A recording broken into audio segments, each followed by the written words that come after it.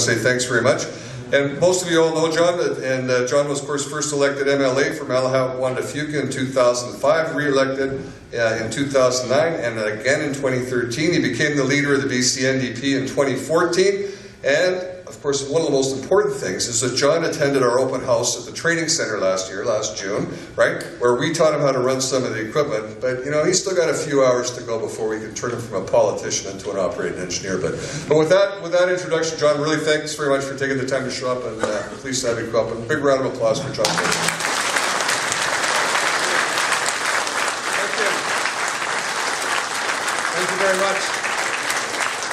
Thank you, Brian. Thank you, everybody. It's great to be here on a sunny Saturday morning to talk about building BC, to talk about putting you back to work, to talk about project labor agreements, and to talk about why I believe that we need a government that puts you first, puts British Columbians first, and gets us back on track to be the great province we all want to be. We've had 16 years of BC Liberals. That's 16 years of declining union density, 16 years of stagnant wage growth, 16 years of a reduction in programs for the most vulnerable in our society. Just last budget, just a few weeks ago, Christy Clark found $250 million for a tax break for millionaires. Any millionaires in the room today? Just the one? No, two? There's two? You got a tax break, brothers. Congratulations. People with disabilities, the most vulnerable people in our society, got a $77 a month increase in their pensions, but $55 of that was taken back when they canceled their bus passes. So bus passes for vulnerable people are too expensive. We just can't afford that right now. But you two millionaires here and the rest of them out in British Columbia, they got a tax break. $250 million worth. And that, in my opinion, brothers and sisters, is just plain wrong. And I think most British Columbians agree with that. Now, we've just finished 6 weeks in the Legislative Assembly, and I know you're all watching it as it's happening in real time. I used to say the only person that was watching me was my mom, and now she's passed away. So my ratings are really low right now when I'm standing in the legislature. But I tuned in, I was on the road, and I tuned in to watch the Ministry of Agriculture estimates. Now you're thinking, well, why would you watch the Ministry of Agriculture debates if you're traveling around talking about, you know, building BC, talking about our resource economy, talking about creating jobs?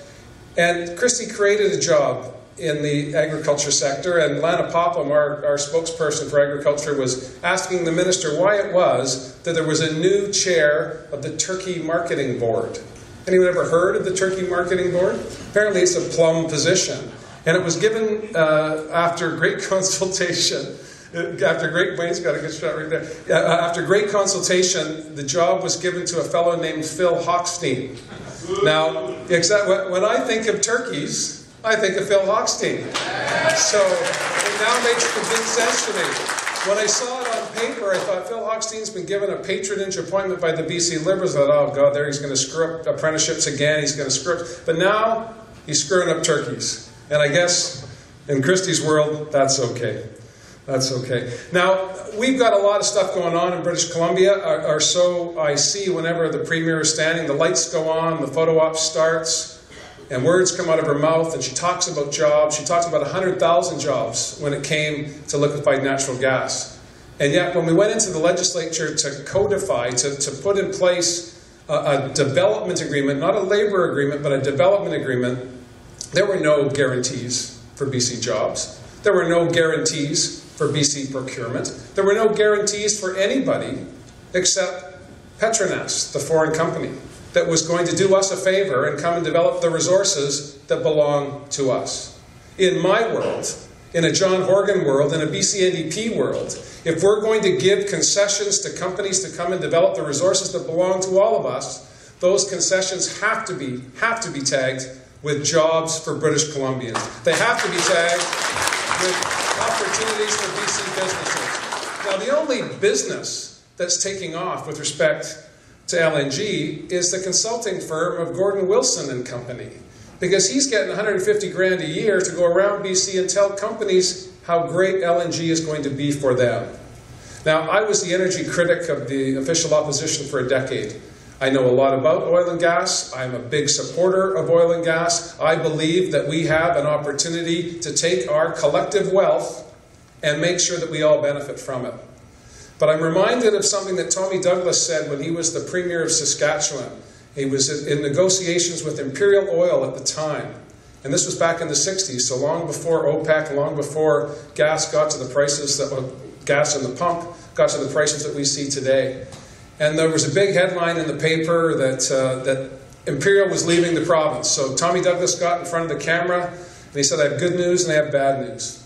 Imperial Oil is leaving Saskatchewan, but the oil is staying here. And that, ladies and gentlemen, brothers and sisters, is what I want you to remember. These resources belong to us. Our coal, our metals, our minerals, our natural gas, our forestry belongs to us. And it's our obligation, I believe, as political representatives and union representatives to make sure that everyone in our community knows that when we're developing those resources, it should be in the interest of the people who live here. Not temporary foreign workers, not Albertans first, Saskatchewan representatives first, BC first. That's my commitment to you, and I'm going to stand by it.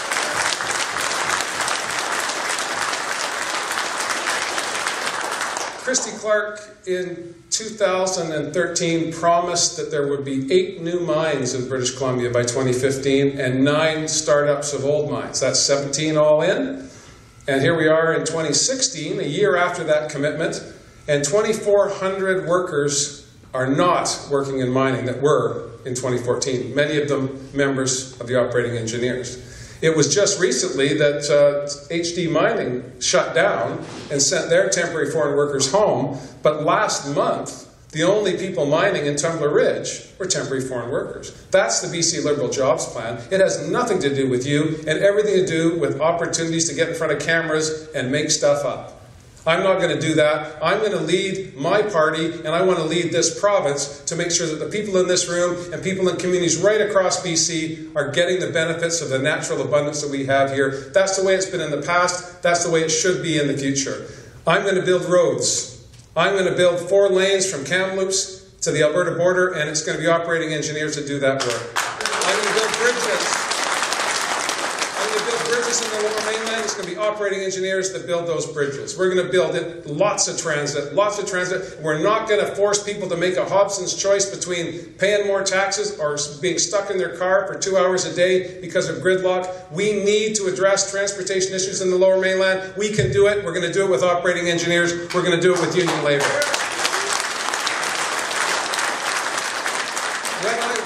When I worked for Mike Harcourt, I worked on a thing called the Columbia Basin Trust. And in that, it's 20 years ago now, and over the course of 20 years in the Kootenays, we built 3 dams. We built the Keenleyside Dam, we built the brilliant expansion, and we just finished, the people of BC, the Waneta expansion. All with Allied Hydro agreements in place, all making sure that local procurement was the first order of business, all ensured that local workers got jobs. And on the Waneta project, 20 years after Mike Harcourt made the decision to go ahead with the Columbia Basin Trust, there were 350 skilled building trades workers and 50 apprenticeships on site. That's how you build BC. That's how you make the transition from this generation to the next. You don't do it by going low bid, and you don't do it with going with Phil Hochstein and the turkeys at Clack. That's not how I roll. That's not how you roll. Now, on Site C, Christy said this is going to be a good deal for British Columbians, it's going to be a good deal for building trades. And Brian said just recently, I got to say this, 1.7, no, this is good. 1.7, yeah, whenever someone's going to quote me, I go, uh-oh. That's the same response. What did he say? Did I say that? This is what Brian said. The largest project a BC government has ever undertaken with the least amount of commitment to BC workers. Imagine that. Christy Clark is out spending your money, and she's not doing anything to make sure that you get the work. That's not how BC has been built. She likes to pretend that she's W.A.C. Bennett. W.A.C. Bennett built the Two River policy. He built our hydroelectric system with union labor. This is not how Christy Clark is going. She's going with Clack and the turkeys and Hochstein when there are a whole bunch of people ready, able, and willing to work. union members, building trade members that are sitting idle while other people less qualified and from other jurisdictions are getting that work. I won't stand for that. You're not going to stand for that. Brian's not going to stand for that. And in the next election, which is 60 weeks from now, I will make commitments directly to you and to people in this community that we are going to build BC the way we built it in the past, with British Columbians first. That's my commitment today. It will be my commitment outside of this room in every community in British Columbia, because we can't back away. We can't back away from the Hochstein mentality. If we do, we will all lose. British Columbia will lose. None of us want to see that happen.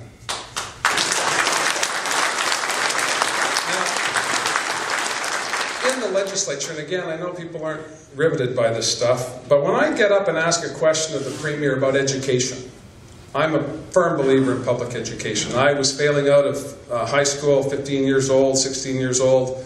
I was heading in the wrong direction. And public education, teachers grabbed me and pulled me back on track, allowed me to go on and to get a couple of university degrees and stand before you as the leader of the official opposition. And it was because of the great equalizer of public education that I was able to do that. I am able to do that today, to stand here before you. When she says no to John Horgan and the NDP, I want you to say yes.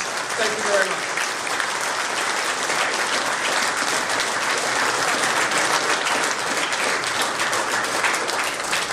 John, I just want to say thanks very much. I really appreciate you taking a few minutes this morning, and I can tell you, I'm all pumped up. I'm ready to go for the rest of our meeting now. Yeah, thanks very much.